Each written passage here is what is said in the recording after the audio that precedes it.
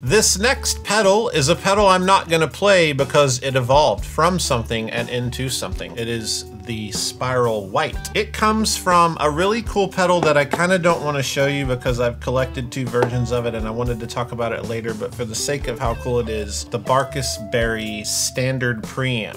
A year later, after he releases this in 2019, he puts out the secret Chord Deluxe MOSFET Dirty Boost. So this is a really, really cool, clean preamp, dirty overdrive boost pedal.